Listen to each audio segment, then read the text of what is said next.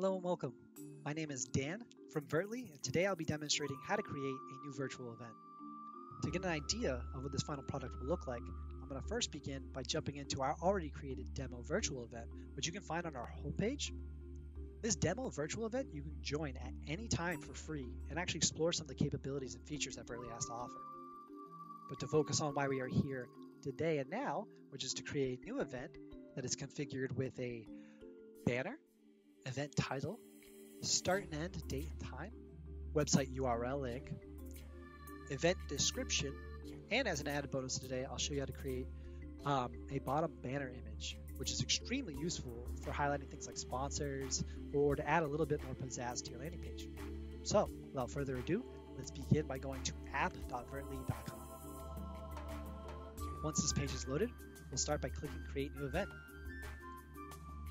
We'll begin configuring all of our event details, such as title. For our title event today, it'll be Veertly Worldwide Virtual Summit. Here you can add your official event website. For today, I'll just add Veertly's main page, but feel free to add whatever link you would like. For our event, this event will be starting tomorrow, and it'll be going from noon till 8, and it will be a one-day event. So to configure that, I first go to the begin date, and I can either type in the begin date or click this icon.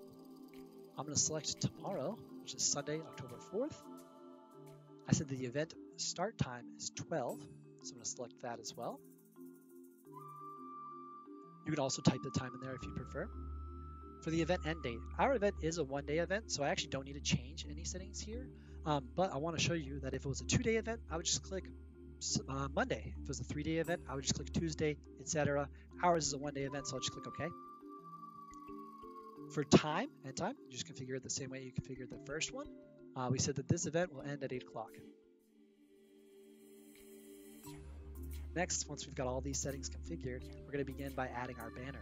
Click Choose Image and explore your file directory until you come upon the image you want. Click Open. Once that's been placed, we can now add the description.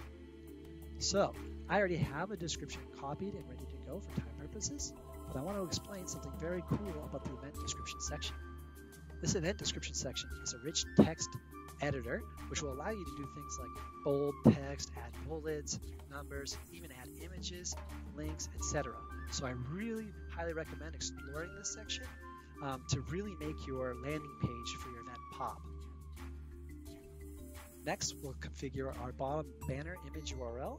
This is what I was talking about as a great place to highlight your sponsors or add another footer image to your landing page.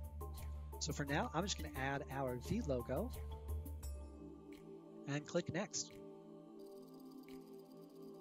Next, we'll begin by adding our event URL, which I will do Veertly Worldwide Virtual Summit. In this next section, we'll configure what type of event we're having. For today's basic settings, a conference room type basically means that all your attendees, your hosts, everyone is able to video chat and video conference together. If our event is more where we have a presenter and people watching, we would use our live stream option, which we can actually import a live stream from any of our partners, streaming partners such as YouTube, Facebook, Twitch, Dailymotion, etc. You would click that here. But for today, I'm just going to do a video conference setup. Down here, you can see an option to change the Jitsi server. For basic configuration, we're going to keep this as is. We'll go more in depth of what to do here on our advanced configurations. Next, we'll add the expected amount of participants. I'm pretty sure about 1,000 of them are going to be good there at that time, so we'll add that.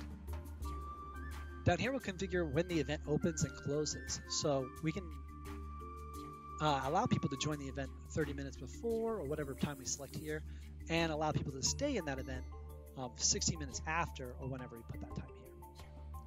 Next, click Create Event, and you will go to your newly created virtual event page. As you can see, this has now been configured with our new banner image, our title, start and end date and time URL link, as well as description, banner image, bottom banner image URL, etc. You can easily edit this or any of these details by clicking Edit Event.